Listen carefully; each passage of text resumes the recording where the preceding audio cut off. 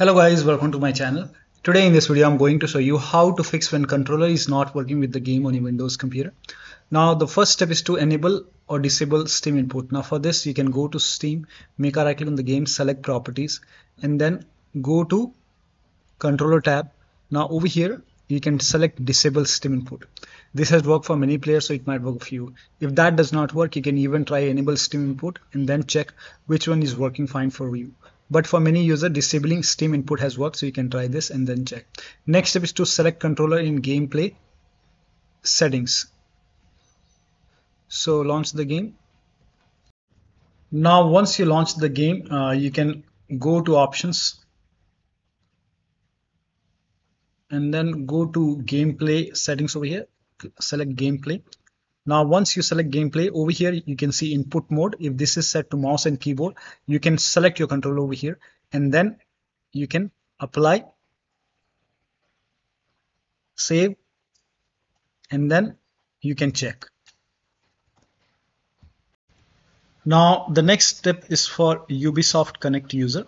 So if you have the game on Ubisoft Connect, I have the game on Steam. I don't have the game on Ubisoft Connect. So if you have the game on Ubisoft Connect, in that case, you can install Steam. If you have Steam, you can open Steam.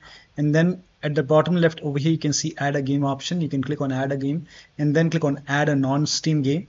And then go to the game installation folder. If you see the game over here, you can select the game from here. If you don't see the game, you can go to the game installation folder. I don't know where is the game for. Maybe Ubisoft game launcher, maybe under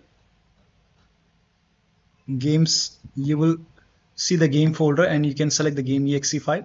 Once the game is added over here, this is just an example. Once the game is added, you can put a check on the game and then click on add selected program.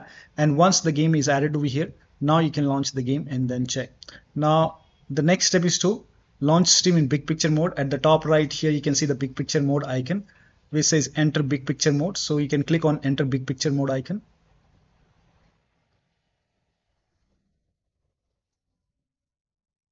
Once Steam is in big picture mode, now you can click on the game and you can launch the game from here and then check. Now the next step is to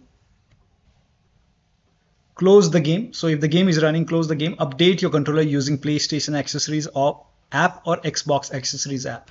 So if you have Xbox controller, then you can open Microsoft Store. In the search box, you can just type in Xbox accessories app and then click on Xbox accessories app. Now once Xbox accessories app is installed, you can open Xbox accessories app and then you can connect your controller using the USB cable. Make sure that you connect your controller using the cable, and once the controller is connected, you will see three dots over here. You can click on three dots and then if there is any update, you will see update option. Click on update now and then you can click on continue and let the update complete. This process will take some time, and once the update is complete, now you can launch the game and then you can check. Similarly, if you have PlayStation controller, in that case you can use PlayStation accessories app. If you don't have it installed, you can open in Google, you can search for Xbox accessories app. You can go to PlayStation website and then you can download for Windows. You can download it, install it. Once installed, you can launch PlayStation accessories app, and once you launch it, now you can connect your PlayStation controller, and once it's connected over here, you will see your controller. If there is no update, like if there is any update pending, you will see update option over here. So you can update your controller from here and then you can check. Now still you're facing the problem. The next step is to, now PlayStation controller user can use DS for Windows. Again, in Google you can just find this software, and this has worked for many players. So you can install this DS for Windows, configure it, and then you can launch the game and then check. Still not working. The next step is to unplug all the external devices. So if you have hotas, wheel, pedals, any kind of USB adapter connected, disconnected. Disconnect additional controllers. Sometimes we have extra dongle connected. Disconnect extra controller. Disconnect arcade stick. Disconnect multiple monitor. Try launching the game on single monitor. If you have any kind of virtual controller like Vjoy, you can uninstall it and then restart your computer, and then you can launch the game and then check.